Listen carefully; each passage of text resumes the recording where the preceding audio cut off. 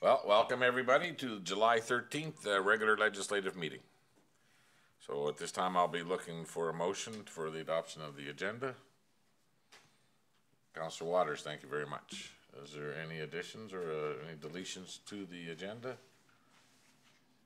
Councillor Berry. Yes, thank you. I'd prefer to deal with item 9.1, the draft of the library bylaw, before dealing with the letter of understanding. It seems to be a more appropriate order for discussion. Okay. So if we were to say that we would like to put it at 6.3A, would that work for you? Okay, so that'll just move right now. So 6.3A. Yeah. Oh, Cliff? Oh, sorry. May I suggest moving the library board letter of understanding down to section 9, make it 9.1, and then we'll do the library board bylaw as 9.2. That would still be the same order. Sorry, 9.1, and we'll make the letter of understanding 9.2. Yeah. Okay, is everybody good with that? Okay, so that'll. Okay, so we have one amendment to the agenda. All those in favor? Carried. Thank you.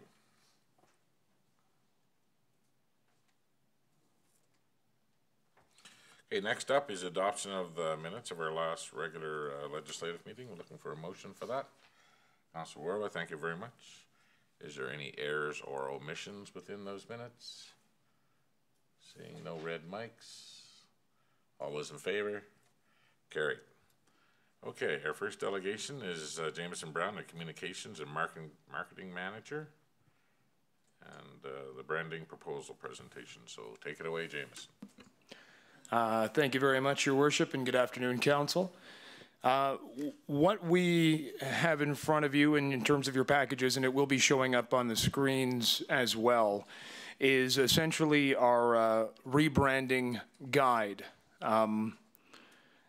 This has been a process that we have undertaken over the last several weeks, and essentially it stems from the current logo that the town of Vegreville employs is tough to remanufacture, especially when it comes to digital printing and everything alike. While our beautiful Pesica is absolutely stunning, it is very complex, and that makes it relatively difficult to, again, put onto large signage, and to even more complicated to minimize for things like shirts and business cards and alike.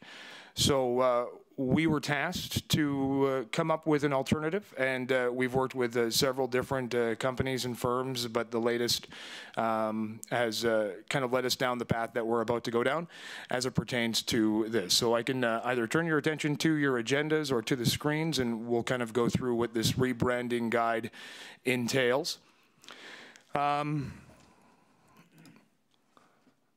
Essentially, what we're looking at on slide 1 is what the new logo will be. I'm not sure if you're seeing the resemblance in terms of the font to a couple of relatively iconic signs in this community, but that's where the inspiration behind the font came from.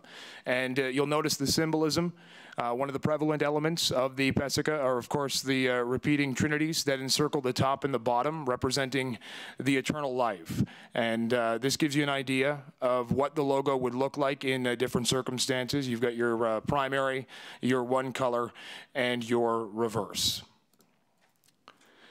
The next page is essentially our color palettes, and those codes therein would ensure that we could color match everything moving forward.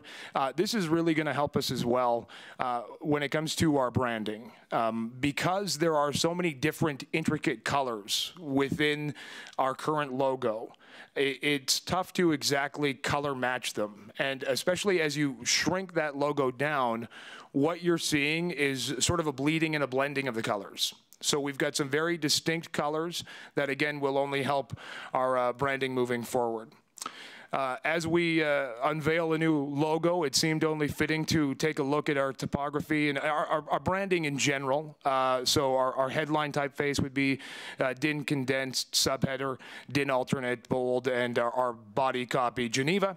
And we'll show you a few examples as to why it's important that we have a relatively distinct and I guess a formatted font for all of our documents moving forward. And finally, this is our social media. There's no denying social media has taken on a gigantic part in what local government does, and it's a gigantic way to communicate with the voting public, with the residents and the visitors to this community. So this gives you an idea of what our social media profiles would look like. We've got the minimized V for the town of Vegreville, taking it again right from the actual logo, and then of course those trinities, as well as the trinities in the background on the social media cover photo. And these would be distinct across all of our channels, and you've got a couple of different variations of the submark, the white, the gold, and the black. So now that we have this brand, what comes next? And obviously, pending your approval on the upcoming council meeting on July 19th, we'd then have to start working at implementation.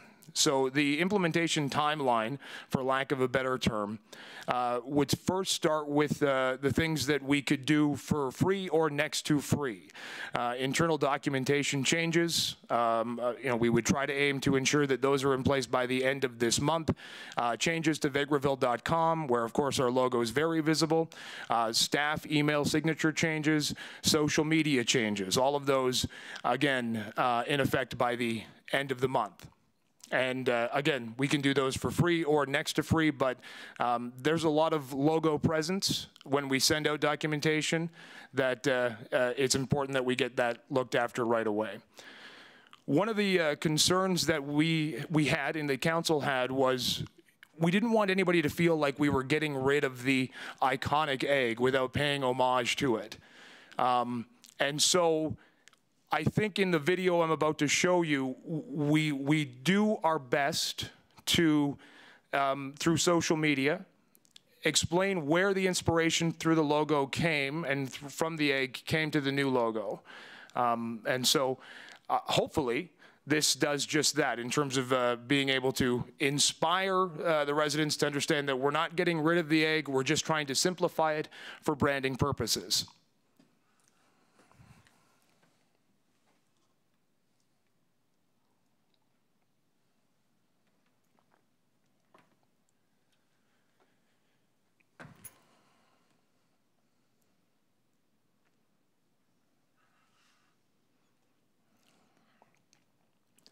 So my suggestion would be that we would roll the logo changes out when our social media platforms are changed over with that video on our social media cover shots, where then it's almost immediate. You're going to be able to see it. You're going to be able to understand the inspiration.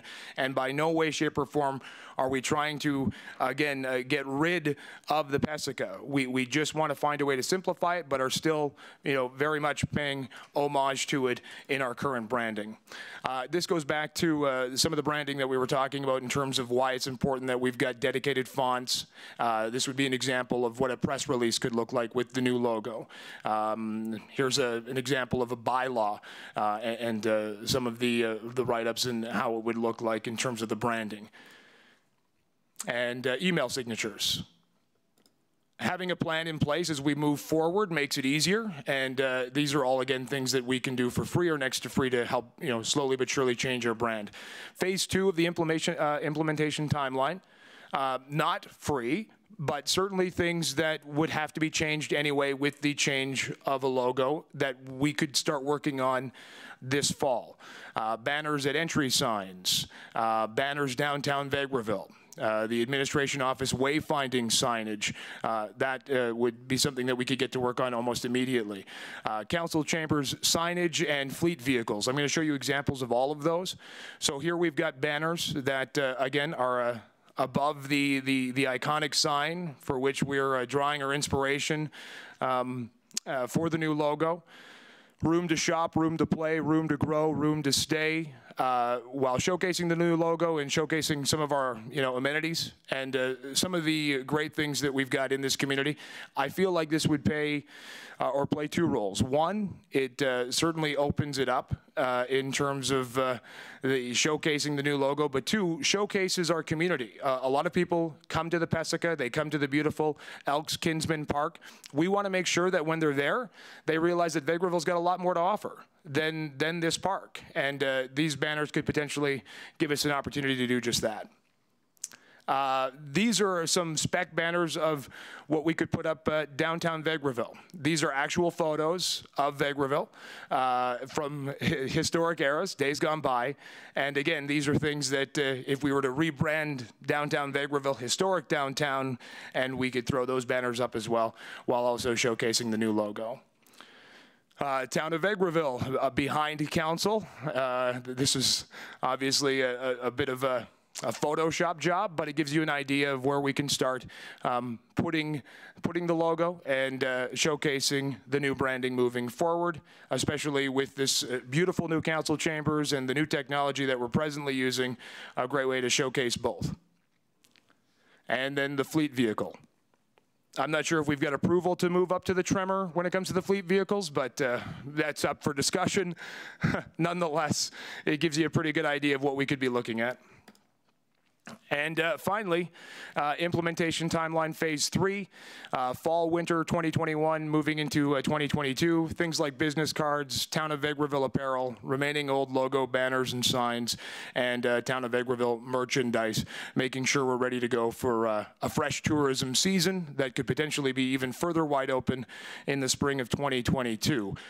These are things that, again, we start looking at down the road, but certainly nonetheless things that would need to be changed over if we change our logo and our branding. And with that, if you have any questions, absolutely feel free to throw them my way. Okay, well, I'll start, and I want to thank you, Jameson, for the work you put in on this. I know that there was a different pitch from almost everybody in council here, but somehow we all agreed, and the fact that it's something that's very iconic, the older font on the original signs of Vegreville, and still paying homage, like you said, homage to the ag is very nice. So, does anybody have any comments?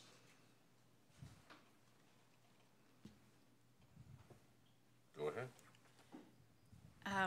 Thank you, Jameson. It's great to see all the different versions of the branding, and I'm really happy to see we've really gone far since I've been on council in terms of what we imagine ourselves to be. So I really appreciate the marriage between old and new, and I think that's very obvious in the way that we've included the symbolism of the Pesica and made sure that it's still a modern approach, which is, I think, what this council has been really trying to embrace.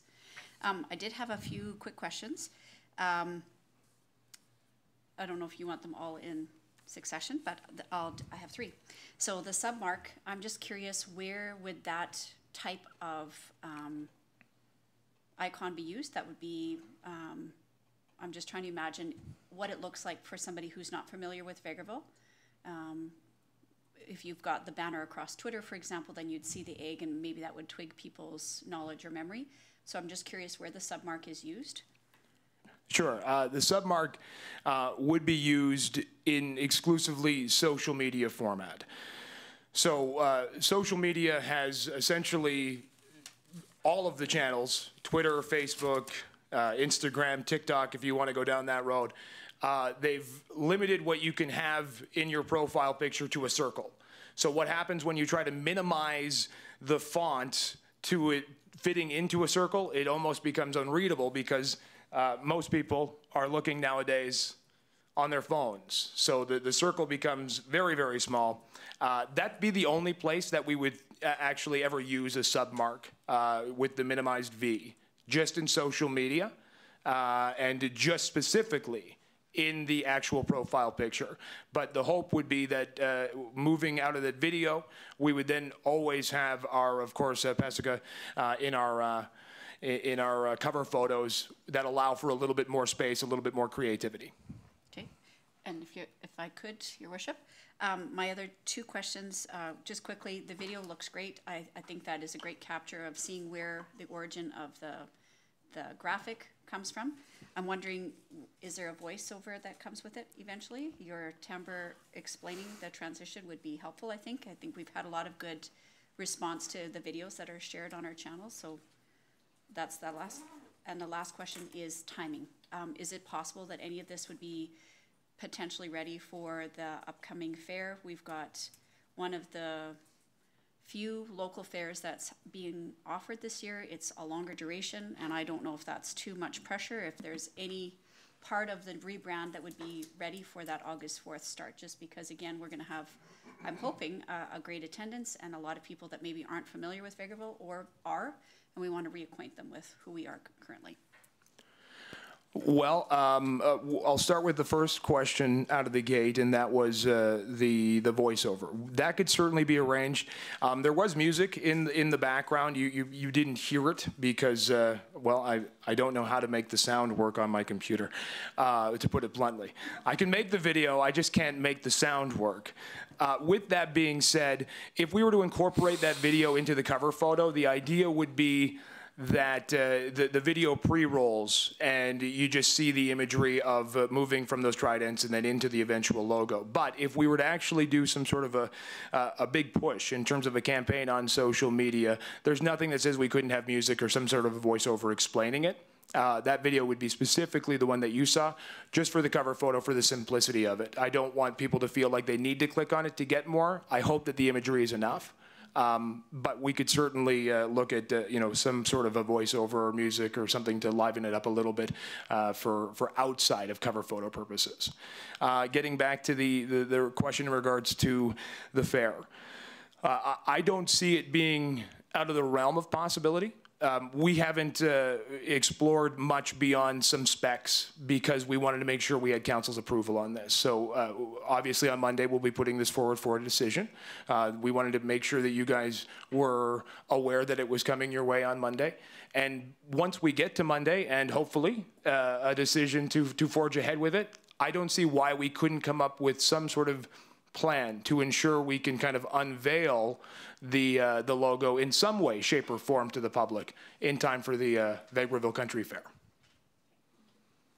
Okay, so that being said, your timelines on how we are moving forward have budget implications to them too. So I don't want to, you know, I want to make sure that next Tuesday we're not parking all the pickups outside and stripping them down and putting new logos on them. I mean, we will do this as needed, right? We'll keep this cost efficient as we can. Well, one of the things that comes to mind, and again, we have yet to discuss this internally, there is the parade. And on a relatively razor-thin budget, we're going to have a float in the parade. Maybe it's just a matter of putting the new logo on a poster board or something along those lines. So it's a way for us to unveil it. And not needing to worry about upgrading, you know, to a Ford Tremor and having the fleet of vehicles ready to go. Well, I agree with that. We can just reproduce that new logo in cardboard or some reasonable hand-drawn facsimile to get this off the ground. And as we need the order cards and letterhead and stuff like that, then we'll transition into it. Understood. Okay, Councillor Werwin. Okay, so I do definitely like it. I actually really like the social media and the submark. I just had a couple questions on that, or maybe a comment and a couple questions. I would like to see us as soon as possible, once it is approved, definitely the council chamber example, because I think that will actually be one of our best tie-ins, especially if everything is broadcast and it's, you know, constantly in that one spot. So my two questions were, with the silver color, do you think that there's gonna be a little bit of problem seeing it? It just looks a little light on a couple of them. And the other one is for our other sites that are independent, like the Explore Vegreville, were you seeing it switch over for all of them, or were you still thinking to maintain those ones separate? And if you wanna think about it, that's fine. I kind of just throw in that quickly. Yeah, that, you're throwing me to the wolves. No, I think that when it comes to the coloring of the silver, it really is going to be a matter of what it's up against, right? So if it's up against a black or a dark, it's going to be easy to spot. But we do have, I think it was page one or two, all of the different types of logos where, depending on what we're using it up against, we're going to have different variations, all staying true to the logo. You've got your reverse and your one color is what they're called, either a white or a black. So we want to make sure that all colors pop. We're going to make darn good and sure of that. And again, based on everything that I've seen on computer screens, the silver does pop. Maybe potentially what you're seeing in the print, it can sometimes fade a little bit. But we're going to make sure that all colors are visible. And if it's in a situation where it's up against a really white or a light background, we'll just revert to the one color black. We will be talking about social media policies and procedures, in the coming weeks. Out of the gates, I don't know if I necessarily see Explore Vegreville, for instance, changing their logo or what they're doing, right? Because they're not even using the town of Vegreville's logo right now. That channel is absolutely fantastic when it comes to being able to communicate some of the lighter things about Vegreville in terms of drawing tourists to town and so on and so forth. So moving forward, I would like to see some sort of iteration of the logo into their social media branding, but we haven't got there quite yet. And that would be something that I would really want to make sure that I loop, of course, our Tourism, Recreation, and Culture Coordinator, Anya, into it. We want to make sure we're working collaboratively. So just so everybody knows, like the two older, the iconic, the font Vegreville signs in each end of town have been painted already. And this is why, and this is part of the rebranding that we're going with. And I would imagine that there will be a little addition to each sign. The Trinities will show up on the signs here eventually. We're getting some extra pieces made. Is that correct? Okay. Excellent. So, and I would imagine all of our emails and stuff will be taken over pretty soon, and that'll be on there. That'll be good. Yeah, the email signatures, as soon as we have your approval on Monday, those are one of the things that we can almost immediately change over, and for the very low cost of free. Yeah, that's right up my alley. Okay, is there any other comments? Seeing none, thank you very much. Thank you, Your Worship. Thank you, Council. I hope the community gets excited. I know there was a lot of work put into this, and the part where we're using the old iconic part of the sign is awesome. So, next up, we're going to go over to Director Rowe, I guess. The rest will be waiting until 3:30. So, you go ahead and start it up. Thank you, Your Worship. The first item is paddle boats at the Pisanka Park. It was brought up at the last meeting by yourself. So just some clarification questions to Council about paddle boards. So to allow personal use of paddle boards at the park, do we want to just stick with paddle boards? Would we like to look at kayaks? Are we okay with inflatables? The original policy that, or draft policy that I had brought up, use of non-motorized recreation at the Vegreville Elks Pond. So I had times that it can be in use for personal, and we had kayaks, paddle boards, small inflatable boats under 10 feet. And we would have all the appropriate signage in place. People must comply with provincial and federal Transport Canada regulations. And yeah, so how does Council feel about, because I guess the original, when it was brought up, the original idea behind it was that we were going to wait and see how the paddle boats did out there and what there was for space, that it wasn't going to be too congested. So. Well, I think, yeah, one of our main concerns was the wharf itself and how everybody would be bringing their own apparatus and how they would be getting into the water. So is your vision, or like you're thinking that everybody will use that wharf as they're launching? I'm not sure that I'd like everybody to be using their own personal boards on that deck with our pedal boats. There is a number of locations actually around the pond that anybody who is good at kayaking or paddle boarding could easily get on the water. So. Okay, well, I know we're Councillor Barry. Yes, thank you, Your Worship. My thoughts on introducing another item like paddle boards would be for us to wait and see how things are going and then consider as to whether the town would have a few paddle boards there that could be used similar to the paddle boats. I'm not particularly in favor of opening it up to public use, bringing their own, because I do not know just what that would look like at this point in time. I would sooner do this one step at a time. I think paddle boards would be of interest, but I think that would be something that we should consider to budget for 2 or 3 of them, the same as the paddle boats. That would be my point on it. Thank you. Any other comments? Well, seeing none.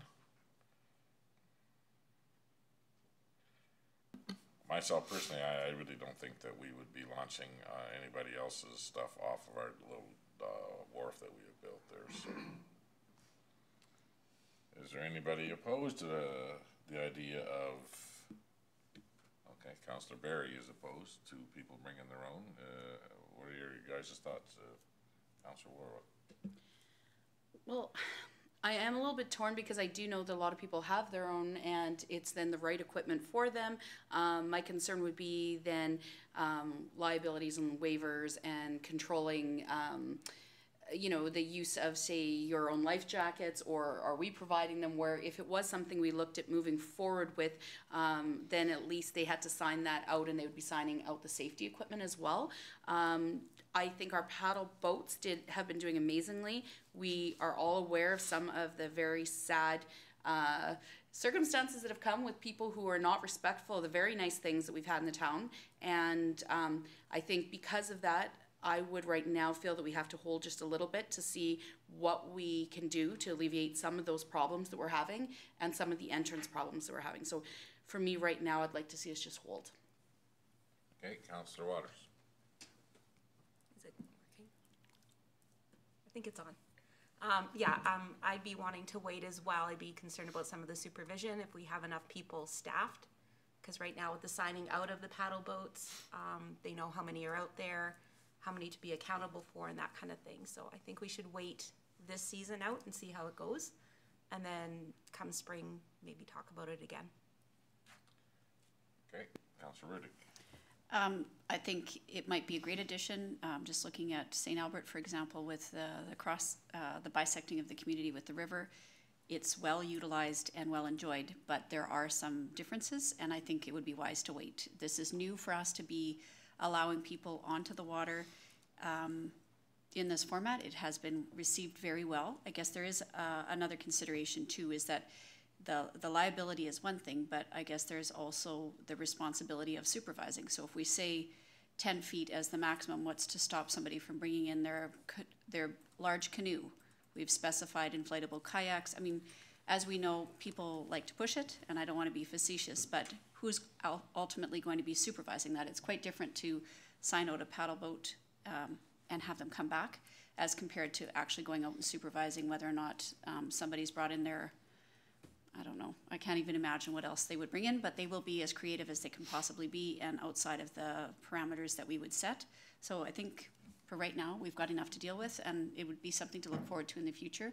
It's already drawing great attention, and we just want to make sure people are responsible with what we are going to be including in the future too. Okay, well, looks like we're going to take a wait and see approach on that. Just for those people that are watching, regarding what Councillor Orwa was referring to, we've had some vandalism and some night riders down there and on our paddle boats, and it's a shame when we try to offer something nice in the community, and this is the way it turns out. But we'll keep forging ahead and try our best to try to keep people out of there after hours in the middle of the night the best we can. So I guess now for Phil, we'll just take a wait and see approach, and maybe we'll look at it again in the spring, the new council, and maybe some pricing. I know those paddle boards are not cheap, but I don't even know what a paddle boat costs, to tell you the truth. I've never priced one out. But we'll wait and see, and hopefully we'll have the rest of the summer will be a good fit with our paddle boats so the people can enjoy it during the daytime, and we'll go from there. Okay, next up is Ag Society request. All right, thank you. We have got a request from the Vegreville Ag Society. They would like council permission to use the TransCanada building parking compound to the north of the building as a secure parking venue, and then use busing as a transit point to the grounds area for the Deerland Country Fair. So I said I would bring it forth to council. So what they'd like to do is they would have staff, volunteers, parking people in the compound, and then they would have Bedela's busing that would be shuttling people from there to the grounds and back. So secure parking in the TransCanada compound.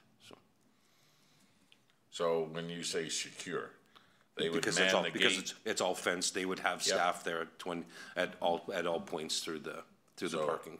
any type of theft that happened, there'd be no liability on the None to us, no.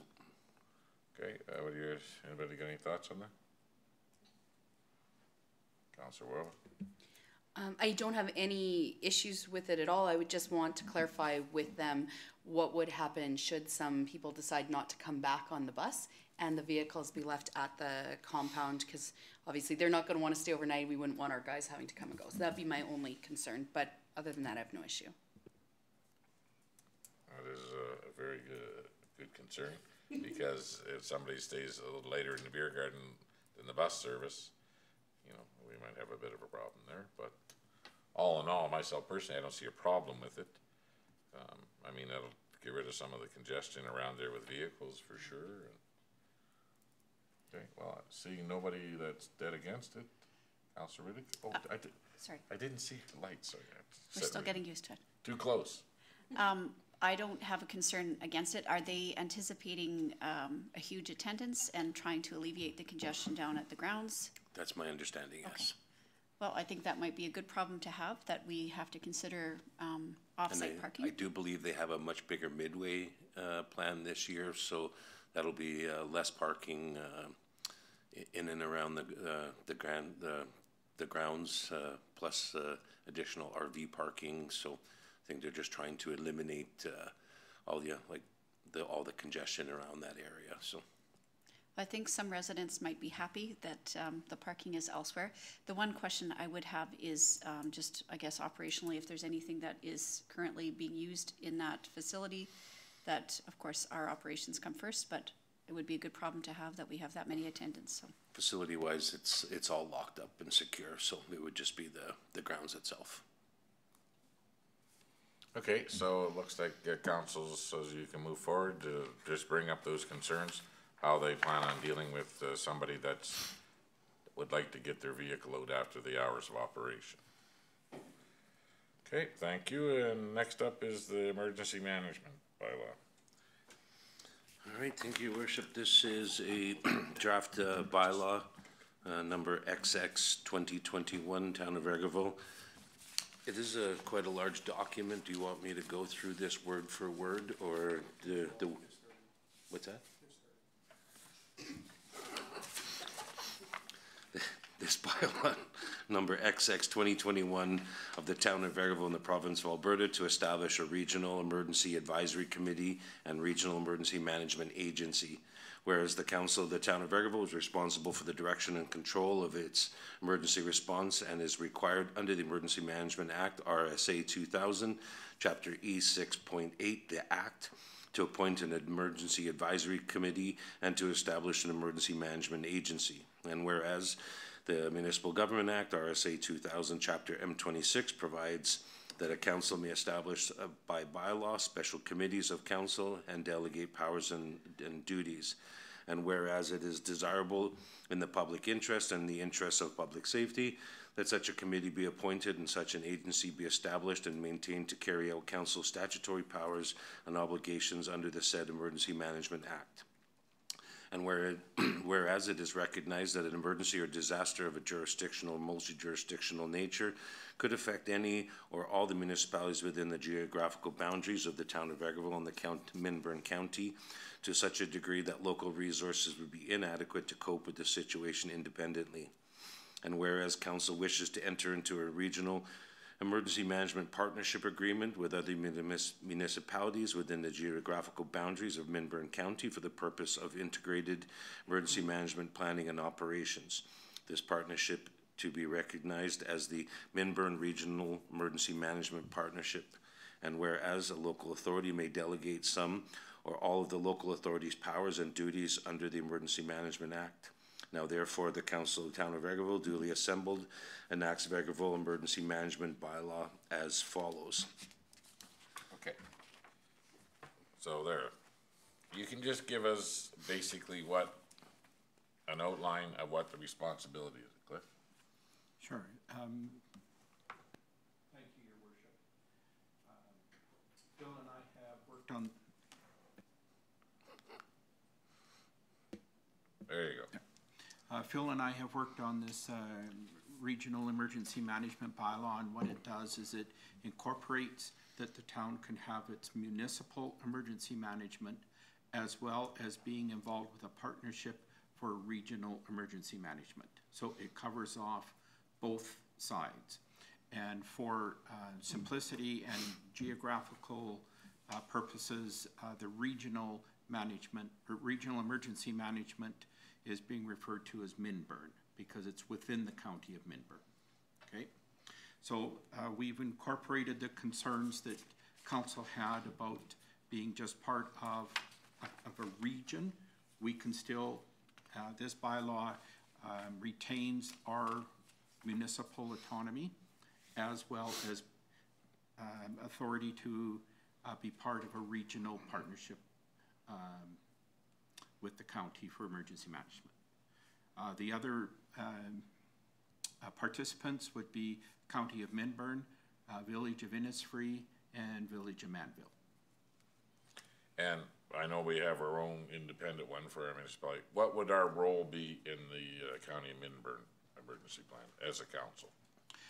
Anything outside of the town of Vegreville would be dependent on one of the other three municipalities. So whether there was a requirement for emergency management services either in the county or the two villages, depending where the emergency exists, either the county or the village or one of the villages would initiate the emergency management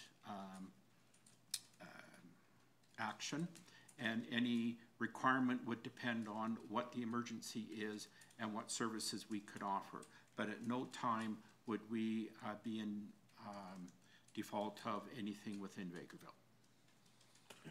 Okay, so, see no red lights. We've all read it here, and this is coming into Monday's meeting? Yes.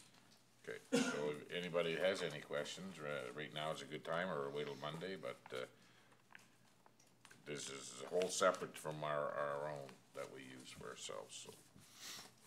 Okay, thank you very much. Thank you, Director Rowe. Next up. I have one more.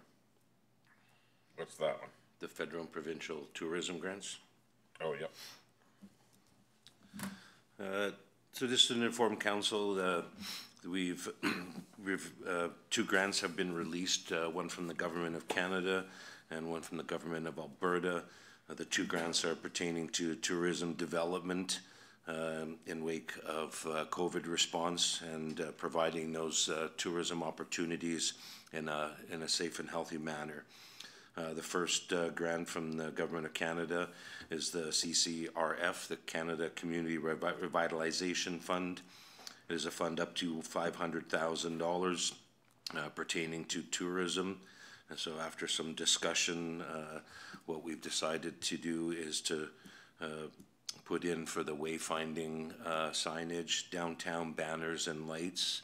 Of course, after council approval with the logo, completion of the No Frills Walking Trail from that was scheduled to be done, but just couldn't do it effectively this year. So that fund those ones will cover that fund. The one from Tourism Alberta, there's two streams: tourism infrastructure and tourism assets. The tourism infrastructure is up to $500,000. It's a matching 1-in-1 grant. And tourism assets up to $100,000, 100% approved costs. Based on what we can look at through the grant. We'll be submitting that for the, under tourism assets for the walking trail to the event center, which if it's successful, it will cover the cost of the entire walking trail from Pisanka Park to the event center. So if there's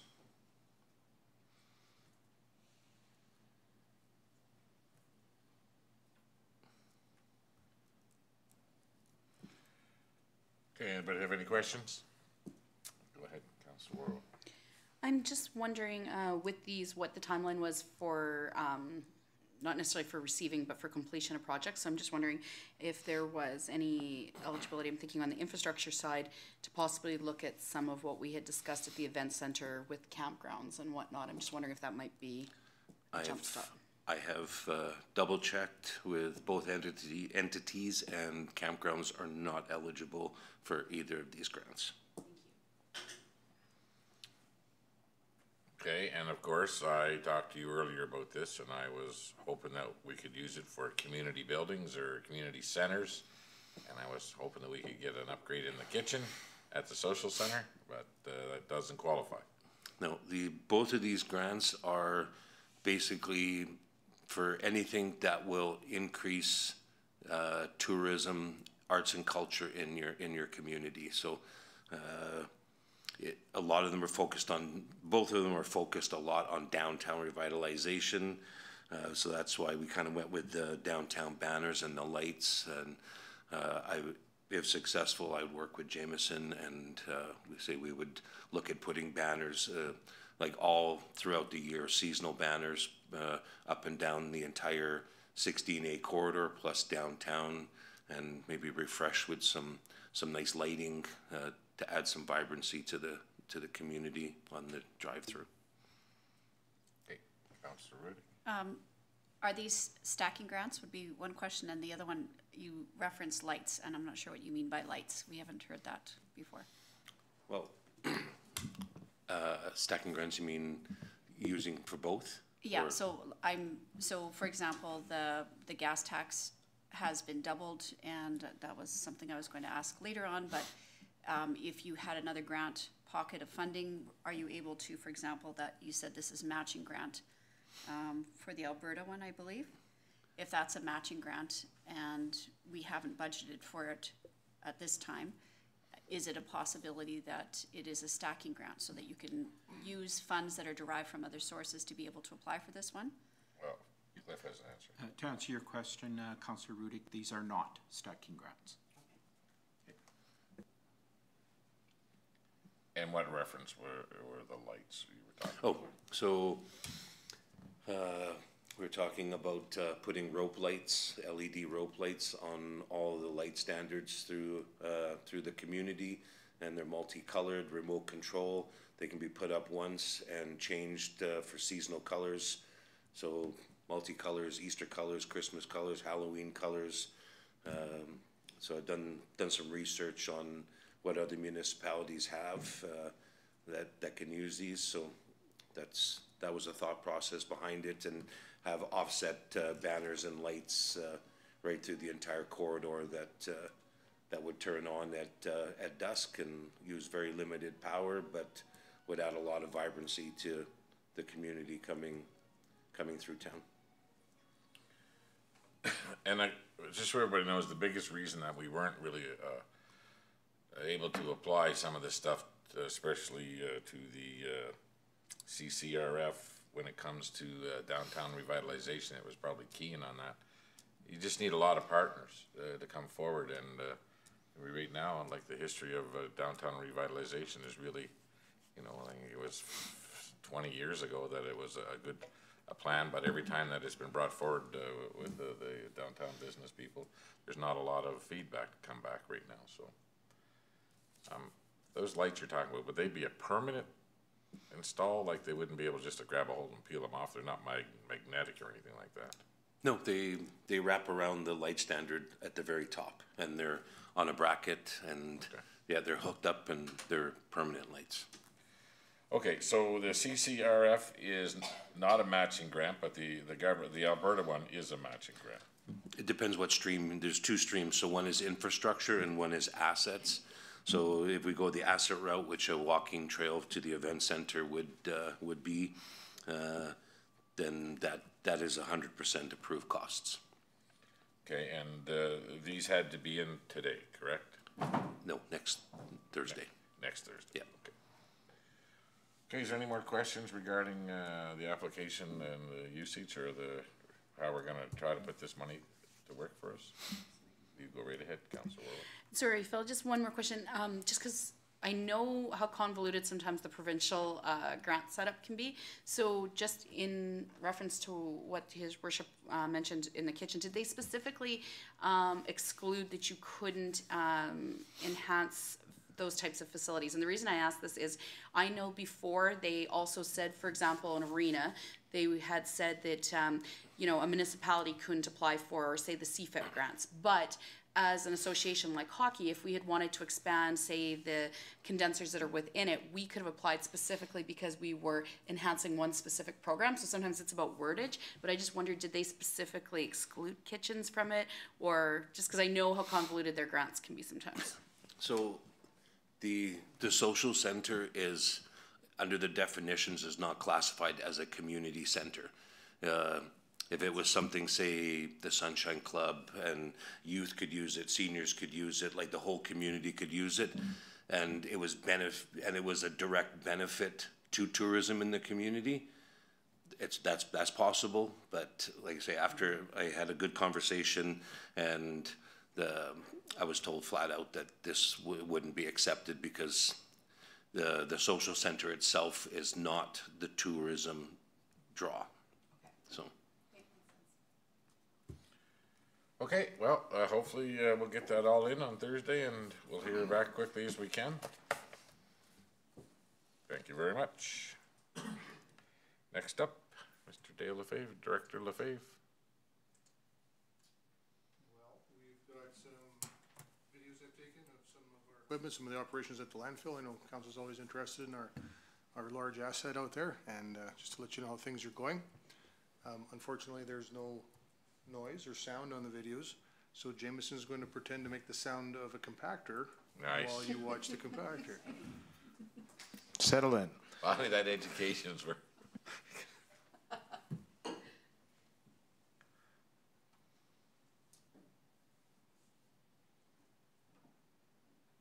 I guess he's not. He's not in. He's not going to do it. He's not doing it.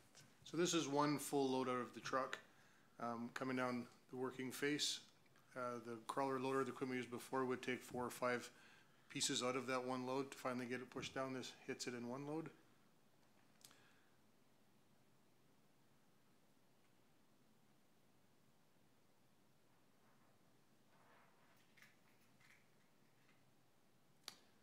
So the report is that we're more than pleased with the performance of this piece of equipment. If you remember the landfill compaction presentation that we'd made to council a while ago, it exceeds what we were estimating for performance. That working face you just saw, that Tannic compactor come down, is over 2 weeks. He's been on that spot. 2 weeks of solid hauling between our contractors, and it's a busy time of the year at our landfill is now. And the working face has moved ahead less than half a meter. And it's doing it in a third of the time for sure than the old equipment. And also it's the compaction that we're getting. It's not so much about making things thinner and thinner and thinner, it's about getting the air out that's in between all of the things, and that's what it's been able to do. So we're extremely happy with it. The crawler loader is getting used probably 20% of what it was being used for before, and the hard rubber tired loader stays down at the bottom of the face for pushing up the wood pile and metal piles, and it's also just not being used. So when we anticipated our crawler 5-year life cycle would expand to 10, that's guaranteed it'll be 10, most likely much more than that. So we're really happy with it so far. So I know we had the conversation the other day, Dale, about this piece of equipment, but it's far exceeding what we thought it was going to do, its capability of compaction. Right. You can take the old crawler and go over it 20 times, so it's not moving anything down anymore, and then drive this over top, and it starts pounding it down again. So it's a far more efficient way to do it, the way we are doing it. Yeah, we're really pleased. So the life expectancy of that asset, the landfill, where we had placed it at with this piece of equipment. We know we're there, plus some probably, so. Yeah, it's a very reasonable target, yeah. Okay, and you had another video today, very special day. We have a video of our landfill shredder. Just hold it, don't press play yet. And the problem we have at our landfill is the mattresses, and we get a lot of them in for our region. They are almost impossible to bury naturally. As you compact them, they just bounce back up, and they'll work themselves right up out of the working face. So this year we've rented the shredding unit, and we're running some mattresses through it. We're running some couches, love seats, chairs, things like that to show council the size of the product, obviously, when it's a mattress, to what it comes out to as when we shred it. Okay, roll Jameson mattresses action video.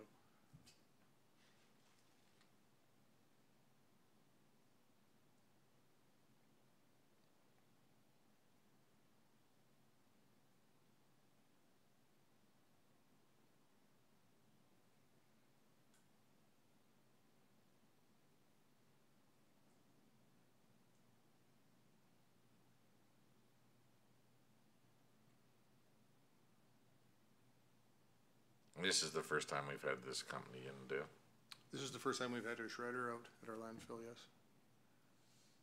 So it is, again, very effective for these large bulky items, and it's taking it right down to manageable pieces for sure.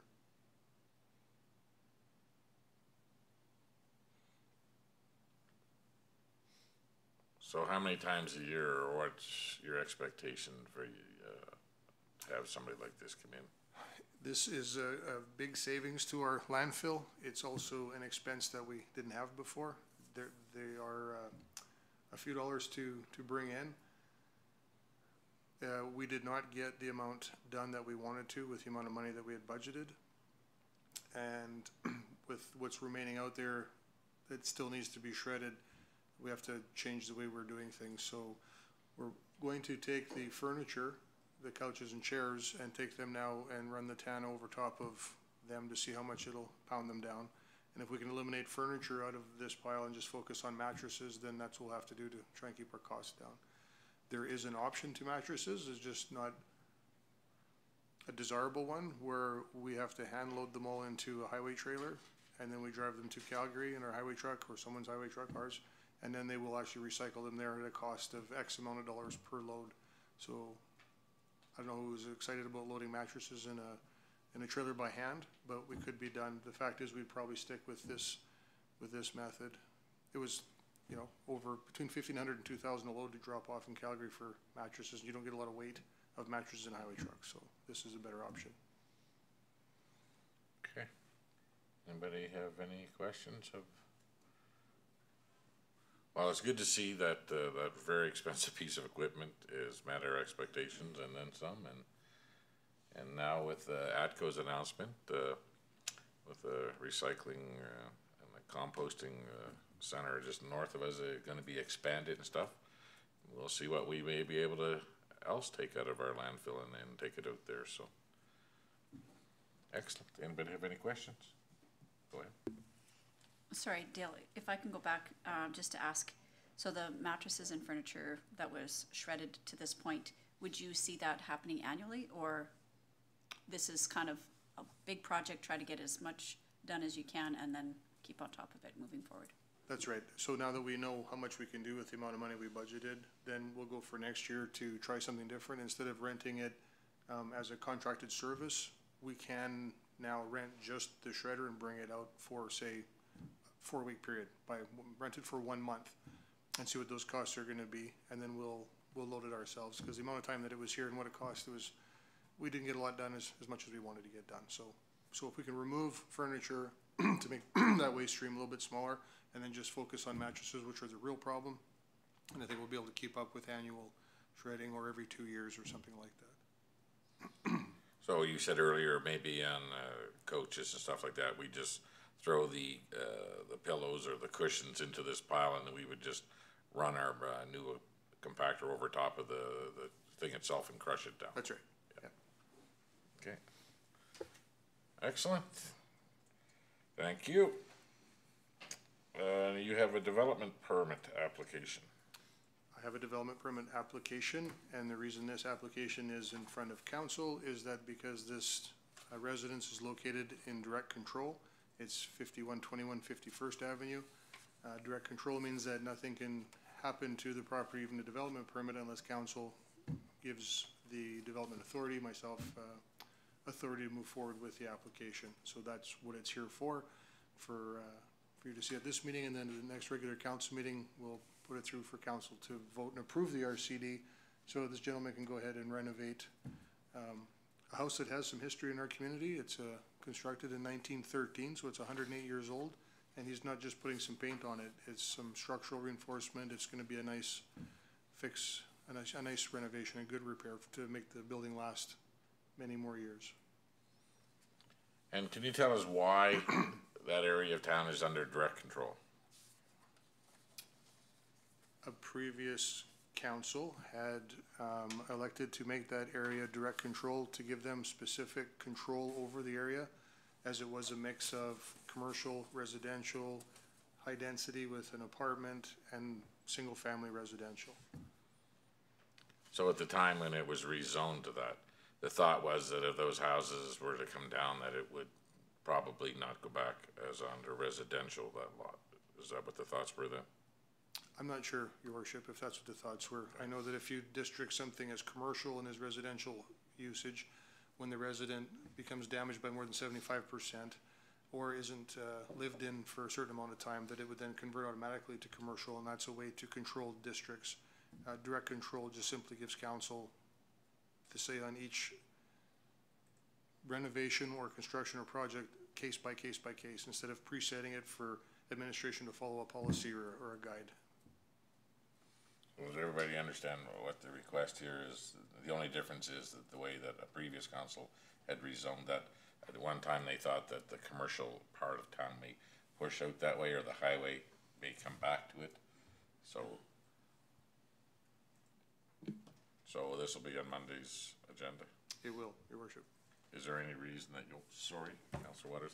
That's all right. Just a question. So the properties around this one are all residential at this time, are being used as residential at this time? On that side, yes. On this block, yes. Okay. For the half block, until you get to the old AGT or the TELUS building, from there to the west is residential use. Okay. In a direct control district. Okay. If this property was under strict residential and this application come in, would your department have any problems okaying these renovations? We'd have no problem okaying these renovations. Okay, does anybody else have any more questions of Dale right now? Okay, thank you very much. Mr. Paul Casey. Yes, Your Worship. This is a summary of our reserves, or where we're at in accordance with our reserve policy to present to council on a periodic basis where we're at with our reserves. So this is as of June 30th. We started the year with about 7.3 million, just over $7.3 million in reserves. The budgeted transfers out of 416,000, those were included in our 2021 budget, so those were made. They were just carry forwards to be used this year. There's still a little bit left that has to be used, but the expenditures haven't incurred for those yet. The budgeted transfers in were also what was budgeted in our budget to go in there. The unbudgeted transfers of $1.3 million were all approved by resolution, which is the second page of this document. It lists all the resolutions and what they were for. Obviously, the biggest one for the equipment reserve was for the landfill compactor. The one for the infrastructure reserve was for some additional costs for this year's capital works projects that were unanticipated. And the facilities life cycles unbudgeted reserves were for the renovations for the economic development office and for the rest of the administration office upstairs. The reallocations were reallocations from various other reserves and from our unallocated reserve, which is our surplus, our unallocated surplus. We took money and put it into reserve. And we ended to the end of June, we're still at just about $6.7 million worth of reserves left to utilize. Okay, thank you. Is there any questions regarding how those reserves and how they were used or where we're at now? Nope. Oh, there's a red light. I just have two quick questions, one for clarification and one for explanation. On the second page, it's written beside some of the entries that it's committed. Yeah, Does that mean means that money has not yet been spent. Okay, thank So you. the money is in the process of being spent, but we haven't finalized what the amount is. So it actually hasn't come out of the reserve, but it's on this schedule showing that it's committed to come out of this reserve to a maximum of that amount. Okay, perfect. Thank you for explaining that. And then my other question was the unbudgeted transfers in for the cemetery perpetual care. What would that entail? There's a 15% charge for every plot that we sell or niche that we sell, and it goes into this reserve, that 15% charge. And how long has that been a policy that? This is the second year that that's been in place. Actually, it's only been in place for a year because I think it went into place in about June last year. So. Okay, thank you, and I'm happy that this is something that we're seeing perpetually. I appreciate that not only have we tightened up some of the policy around reserves, but also being able to see that periodically is reassuring to all of us here. Thank you. Okay, thank you very much, Paul. There was no other questions? Okay, next up, Town Manager Cliff Gregg, you've got two at the library to start. Right. Thank you, Your Worship. The first being the board bylaw unnumbered yet. And what this is to establish the Municipal Library Board. And this updates our 1989 bylaw. So some of the regulations that were in place in 1989 have changed, and we needed to redraft and set out the terms of reference and the responsibilities for the Municipal Library Board. So this is the bylaw that we have drafted. As you're aware, each committee or board requires a board bylaw.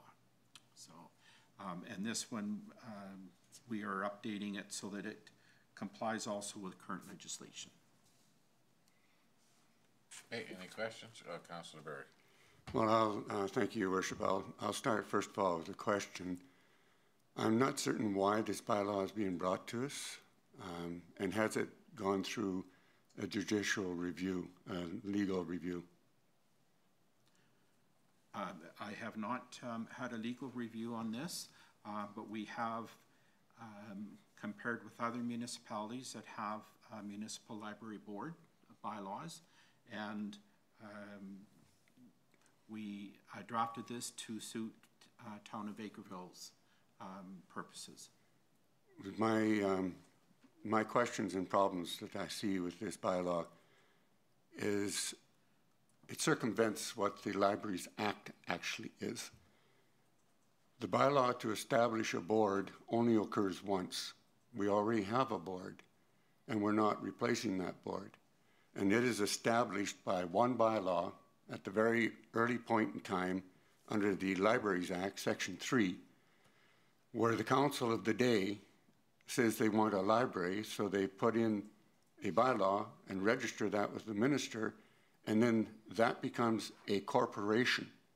And henceforth, after that, we actually have no control or any reason or right to interfere with what's going on in that corporation, other than what's set out in the Act, and that is very minimal. We have the right to appoint the board members in accordance with the Libraries Act. We have the right to approve monies in whole or in part, the budget that they prepare and bring to us, but we don't develop that budget. And we have the obligation of doing some of the accounting. I really do not believe, if this was looked at legally, that sections 7F and sections 145 of the MGA trump the Libraries Act. This is not a committee nor a board of the town. It was established under the Libraries Act as a corporation, and we have no right to deal with or try to put in other conditions. So what I'm saying is this is why I wanted to discuss this first of all, because some of the matters that are being talked about here would be more appropriately dealt with in policy or in the letters of understanding between the board, which is a corporation, and the town, which is a municipality. If you wish to have a county representative on there, that is not done by bylaw now. That it has the controls in the Libraries Act, which states that you have up to 2 counselors that can be appointed to it. By agreement with the library, we can have one of those as a town councillor, one of those as a county councillor, but we can't dictate to them as to who is on that board in that fashion. So there's other aspects of this that I believe are more appropriately matters of policy. There's only need for one bylaw under the Libraries Act to create a library, and that was done so many years ago. And if you take a look also under the Libraries Act, under Section 5, updated as of 2019 even, states the boards of management of all public libraries to which Part 3 of the Libraries Act applies are continued as municipal library boards under this act, which means that they keep it updated all the way. Everything that was occurred in 1980 or in that era is still factual today. And they're a corporation, they're not a board or a committee of this council. So I would like to have that reviewed to see if my interpretation is more correct than what is being worded here. Because I don't think we have the right as a council to start dictating to what that corporation is doing or not doing, but we can negotiate with them in the letters of understanding as to what some of the makeups are and what we're responsible for and what they're responsible for. They are created under the Libraries Act to provide the service of library services to this community. They're not doing it for the town per se. They're doing it as a library. So I think that's, that concludes what I would like to say on that. I don't think this bylaw is required. Even though it's a 1989 bylaw, there's bylaws that don't expire unless we dissolve, unless the library board dissolves. Until then, it's established. Even in the act, when they update it, they say they all continue. So that's my position on it. Thank you. Okay, have we had a bylaw in place before, and this is just an update, is what it is, or? We have a bylaw, our latest bylaw was 1989, and it would be repealed through this bylaw. I can certainly send this for legal review. I'm saying I don't think we have the legal right to repeal that previous bylaw, nor do we have the right to put in this bylaw that changes the conditions that are not within the Libraries Act. There are conditions going into this bylaw that do not exist in the Libraries Act, nor does the Libraries Act give us the permission to have those things in there. You cannot change the term to 4 years for a counselor sitting on a board when the act, the Library Act, says 3 years maximum. There are things like that that are discrepancies, and we don't have the legal right, in my opinion, to be dealing with this. That Library Act, or the bylaw that was passed in '89, is still functional, still valid, and still in place, and should remain in place. That we're not creating a board. We're not creating a library board today. It says, you have the wording here saying that this council wishes to have a library board, so we're going to create a library board. We already have a library board. It's been here for years. Okay, So we can't just all of a sudden jump in on top of something that's been legally created under the Libraries Act, and it's registered with the minister. Okay, Councilor Riddick, you have a comment? I had a question, if I could direct it through you, Mr. Mayor, to Councillor Berry. Are you suggesting too that the 1989 bylaw may have also been inappropriately enacted, given your argument that you're proposing today? No, I'm not. I'm saying that the council of the day has the right to, I'll give you the wording. The Library Act, Section 3 enables the establishment of a municipal library board in a bylaw by council sent to the minister. So the whole point is that the council of the day said, we would like to have a library board. So under the Libraries Act, the Libraries Act came into place in 1980. Prior to that, libraries just existed and were funded this way, that way, but we're just an entity. The problems put in the Libraries Act, and then followed it with the Library Systems Act, in order that municipalities could create a library board. So the whole point is that once the council passes a bylaw establishing a library board, that library board is registered with the minister and becomes a corporation. It's worded right in there, a corporation. So they are an entity unto themselves. And that bylaw is what created them. But once created, they become a corporation. And then we become a hands-off person or group that only take a look at approving their appointments, because there has to be a legal mechanism to appoint somebody to the board. That's spelled out in the Libraries Act as to how that is done. And the other aspect is when they ask or requisition for money, the Library Act gives us the right to approve those monies in whole or in part. But we do not dictate what their budget is. So we don't prepare their budget. So they come forth with a request for funding. And we look at it, and we have no right to say, well, you shouldn't spend the money there or shouldn't spend the money there. All we can say is, we'll give you it all or we'll give you part of it. So those are the only controls that we actually have as a council. And then the town, under the Libraries Act, has a commitment under the Libraries Act that they actually help do the accounting. And then that is spelled out in other areas. So the aspect is the letter of understanding is where you start putting in policy as to whether there's a town, whether the two councillors that can be on there can be 1 and 1, or it can be 2. And then the rest of the members are just members at large. So I would really seriously, I'll totally apologize if you get a legal opinion on this and I'm wrong. But the way I see it, the bylaw that established this board is the only bylaw that is required. From there, we do things by policy and understanding.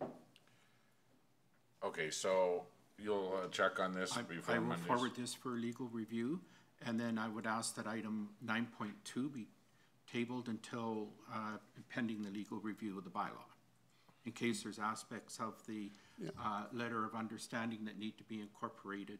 On the letter of understanding, most of the rewrite of it is excellent and very appropriate. The only thing that would be concerned is they're asking the town to take on a couple more expenses, such as janitorial and some of those sort of things. But the only thing there is, do we want to negotiate with them to put in 1 or 2 of the clauses that you have in the bylaw into the letter of understanding? Correct. So that's why I would ask yeah. that it be tabled until pending legal review of the bylaw. I'm only arguing this point because I do not believe that the AGM has the right to impose over on another act.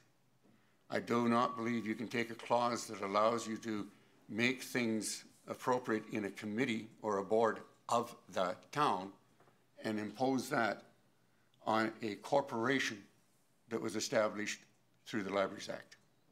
I do not believe that I think there's a legal problem there. I'll confess I'm not a lawyer. I have an understanding of law, but I'm not a lawyer. But I'll apologize if my interpretation is wrong. Okay, well, your intent was just to freshen up this bylaw, really? Correct.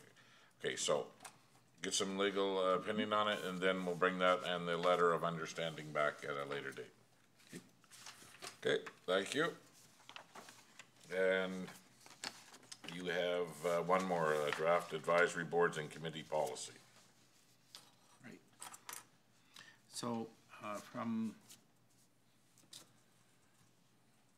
legislative committee meeting in June, I was asked to develop a policy for advisory boards and committees.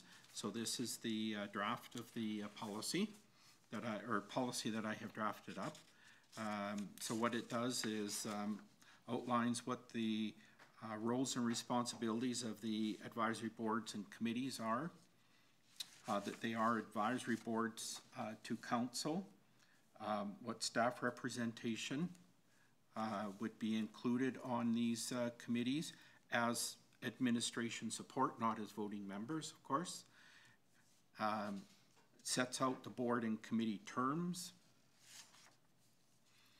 the budgets and expenditures, and from the discussion from the June, one of the June legislative committee meetings was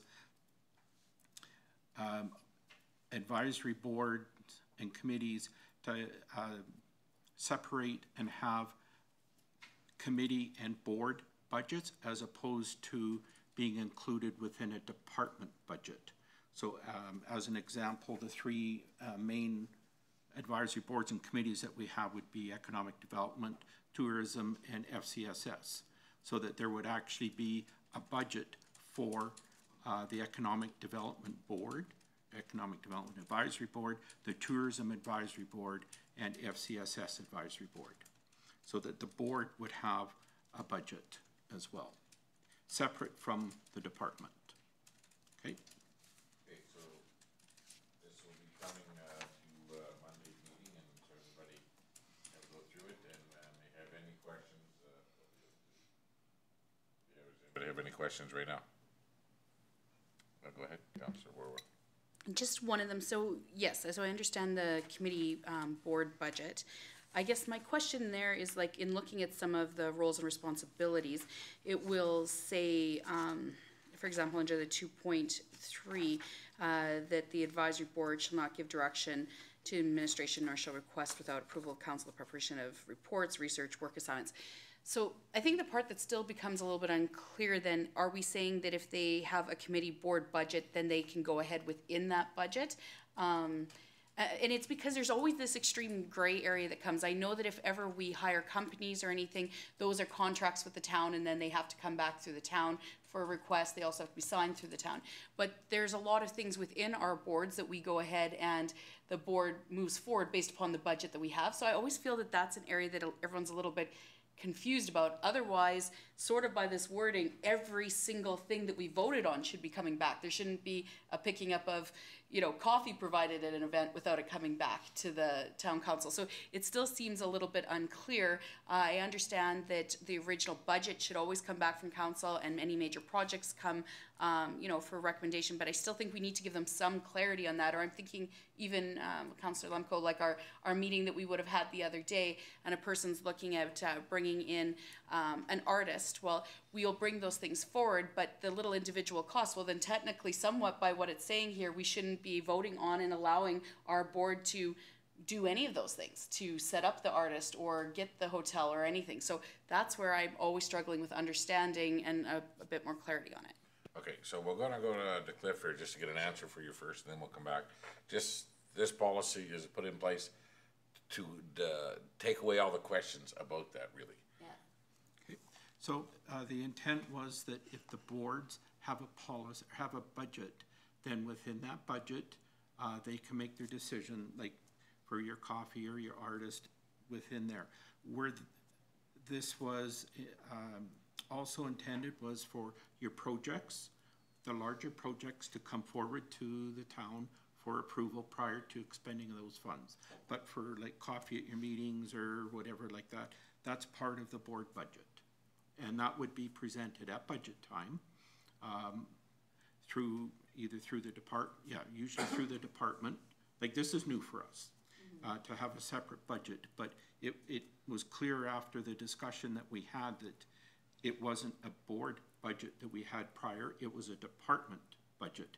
And within that department budget, there were funds allocated for the board. So this way, we will separate them. So there'll be a department budget, and I'll use economic development as an example. There'll be a department budget for economic development, and there'll be an economic development advisory board budget as well. But as an example, in that specific board, there's funds that are allocated for opportunities and initiatives. Those project-based items would come to council prior to expending the funds. But if they want to have coffee at a meeting, or if they have a conference to attend, that would be part of the operating budget. So does that help you out? More than anything, it's laid out to help so the decisions don't have to come back for advisory boards. We give at budget, we give money to, let's say, the economic development. That's what we're using. And then out of that budget, a certain portion is allocated to the advisory board. They don't have to come back to us to how they're going to spend it every time, because we've already put that in the budget. Now, as the economic development board, the department itself, as they're going through things and they're using budget money, and if it's something that they need to ask us how they should spend the money, or there's so much money allocated to the department itself, but we'll need clarity on how they're going to be spent. Advisory boards shouldn't have to come here all the time with their small budgets and ask, can we afford to have pizza twice this, the next 2 meetings and stuff, or it's just going to define their budgets, what they have within that advisory board. Yeah, and I guess maybe I shouldn't have used the small example, because then we went too small. I'm actually talking a little bit bigger on that. So I'm going to use tourism because that's an easier one. I know at budget time, Director Rowe would have brought forward and said that they're proposing to, say, do murals and whatnot, and there was certain budget we approved. But then once we got past that main approval, are we then saying that that project, as long as it stays within the budget that was approved at that time, they could go ahead and then make the decision about how the individual, because that's what I'm looking at. So say a mural, we might have approved the budget that included murals, but then are we saying that as they were selecting the mural, each one had to come back to the town, and so did all the costs associated with the artist and all the rest of that? Because that is a project, right? And I think we do need a clarity, because I would say that that doesn't consistently happen across the boards in the same way. So that's where my concern would come in. Okay, go ahead. As an example for tourism, say the purchase of the paddle boats, as an example, okay? That would have been a budget item brought forward, and it would have either been in either department or board. And just for discussion's sake, let's say it was a board, okay, project. That was, it was funded, it was approved in the board budget. Then the board can go ahead with those budget funds because it was already approved. Okay. Okay, same if it's a mural project and it's X dollars that were approved within the budget, then that's it. But those have been brought forward to council through the budget process. Okay? Yep. So, Councilor Ridley. So, I guess I'm kind of the same mind as Councillor Warwick. I have some specific questions about the policy, and I appreciate that you've brought it forward, because it was specifically my concern that there is a gap between our fiduciary responsibility and the governance process. If boards are being asked, so for example, I was asked to make a presentation as a councillor on a board to ask for approval here. I don't think that's a good governance process if the budget has already been approved by a department. And I think the clarity that your worship has described is not what I see here. It actually leads to the gray area that Councillor Warwick is asking about. So, I'll ask some specific questions, and I know that this is a new policy for us, a new bylaw, so there are things that maybe we need to try and see if we feel comfortable with it. And maybe it needs to change a little bit over time, but specific questions that I had, for example, is on 4.2. So we're talking about the first meeting of the year. So is it the first meeting of the year according to the calendar year? Is it the first meeting of the year? Because a lot of these boards and committees have their own bylaws. They've established themselves according to their own calendar. it may or may not coincide with council. I guess right now it's kind of a moot point because we've got economic development, tourism, and sorry, what's the other one that we had? FCSS. FCSS, right. So those three would be more in adherence with a council guideline, but in that specific example, then it may not jive with our schedule. So just trying to imagine what that looks like. So we're spelling that out here, but then each of these boards also have their own bylaw or procedure that sets them up and has their own set of guidelines. So do those marry together? Which trumps which? So that would be my first question. First of all, the bylaw would trump a policy. And we have been consistent in trying to set the dates for all of our new, it was a new requirement in the MJ to have a bylaw for each board and committee. And so we made it consistent. So they should be, I would say, like I said here, the first meeting of the year, assuming it's January. Okay. Okay. And so, yeah, and that's my understanding, of course, the bylaw trumps policy, but then if you have three bylaws, which one is the one that supersedes? I just trying to wrap my head around that part of it. There should only be one bylaw relating to the board or committee. Right, but if we've got three different boards, that's where I'm Okay. just curious.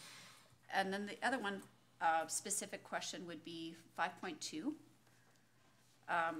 Looking at the expenditures, and this kind of goes into the area that Councillor Warwell was talking about too, is that, for example, I would think, and maybe this is always the case, that we're laying out things that should be self-evident, like the expenditures, of course, must relate to matters directly within its mandate, so that makes sense to me. But I guess I'm curious about 5.2.2, talking about the annual report. So who would prepare such a report? So is it the department preparing a report to the board? Is it the board preparing a report to council? Again, I'm trying to untangle the fiduciary responsibility and good governance practices, as well as trying to meet something that is clear and understandable for staff as well as council. This would be a board preparing a report for council.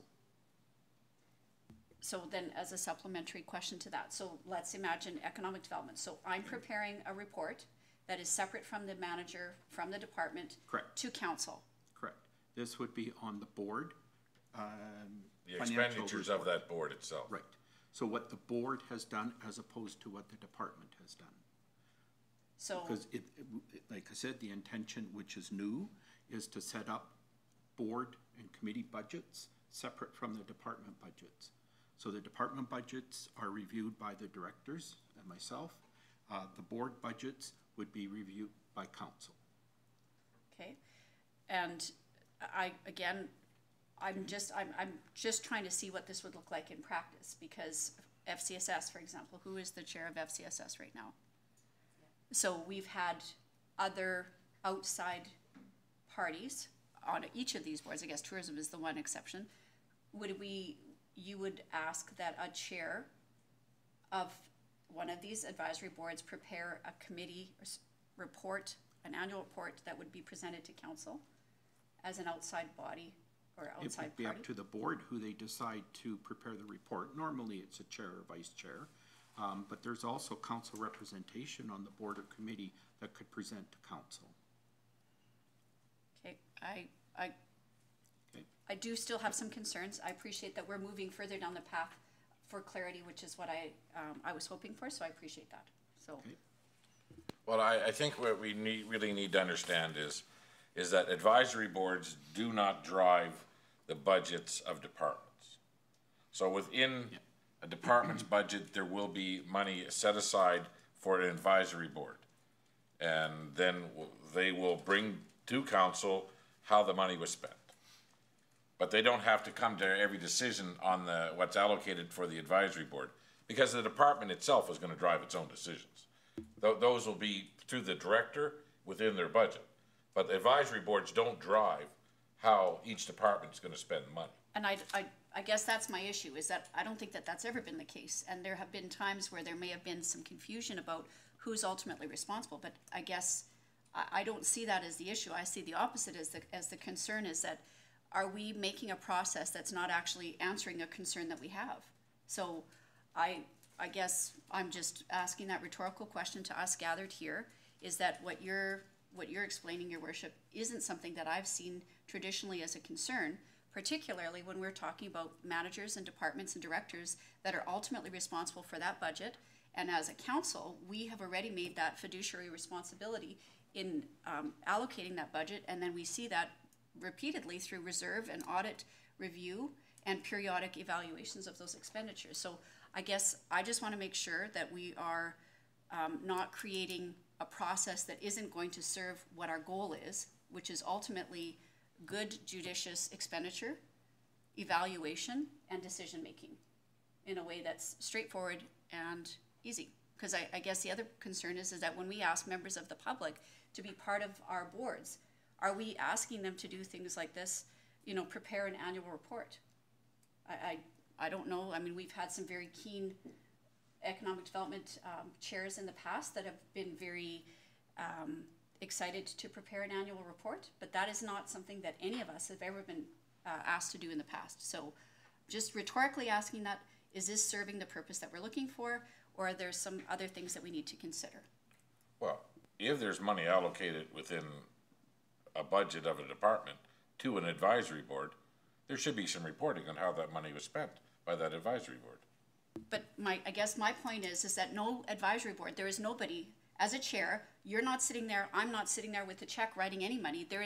That isn't happening. So your request that this is being evaluated or overseen is happening already. So it already is in place. So I'm not sure that there is no fiduciary responsibility that's not being met.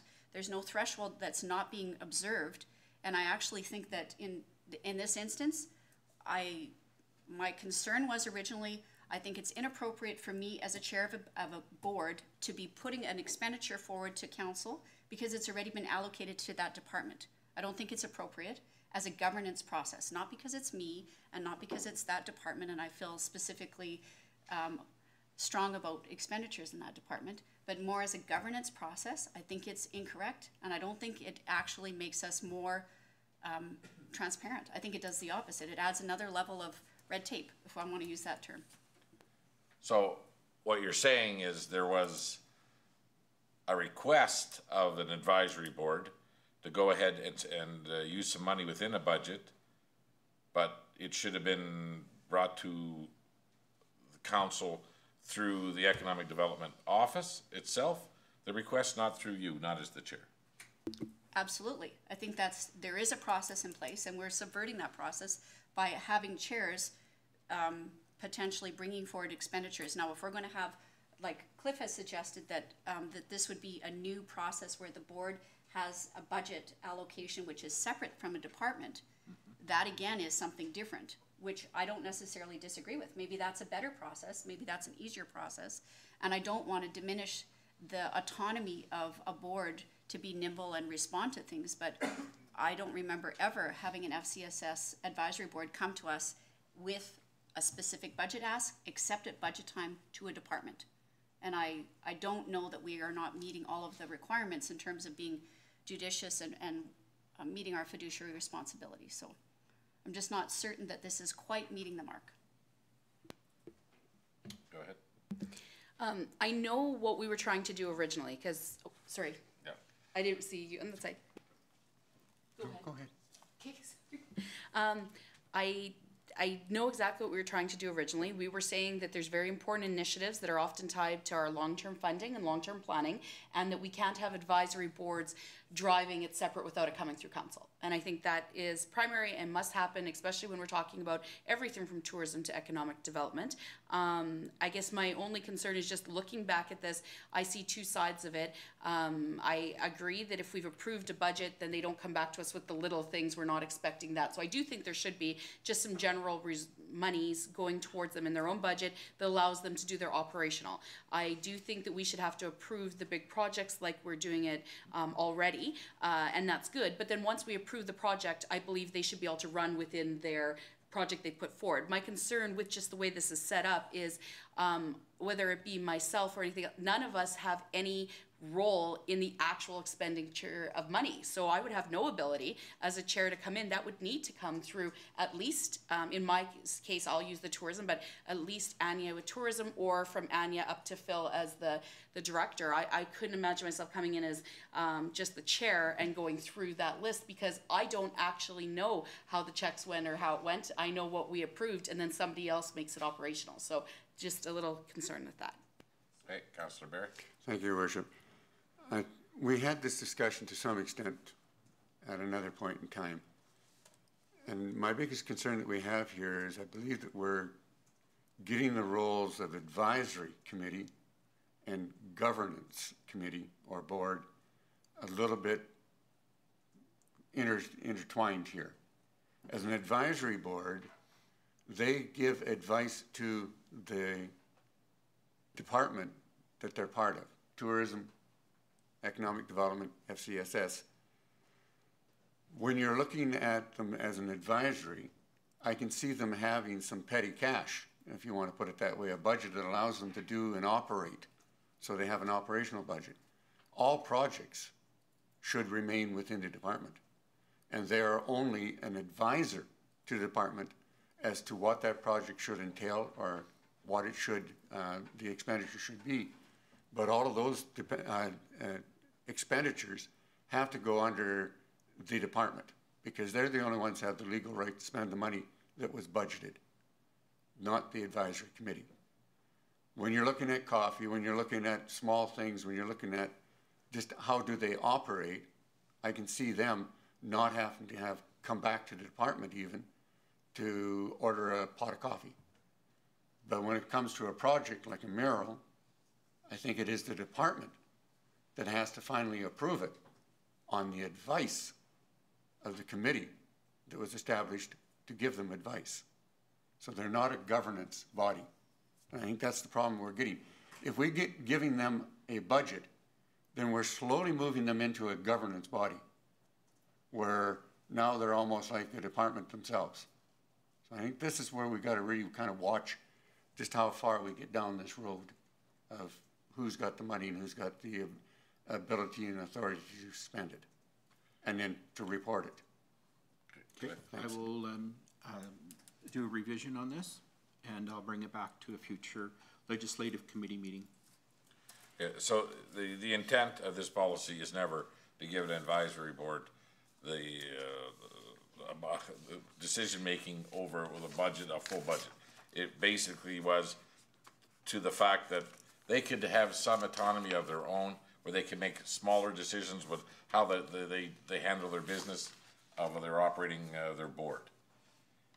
And, you know, if a recommendation, like what we've seen coming from economic development last time, well, it certainly never should have came through a councillor. It should have came right through the department itself. So we'll take a look at it and we'll redo it and we'll see where we're at. Okay. Now we have a committee, a delegation, sorry. Mr. James McCrimmon is here. Now, do we need to go to closed session for this? Yes. We do. Okay, so there's no one else in the room, so we will take a motion to go in closed session. Councillor Barry at 3:38. Do we need to shut the door? Do we need to lock the door? We haven't had a closed session with the delegation before, so we should.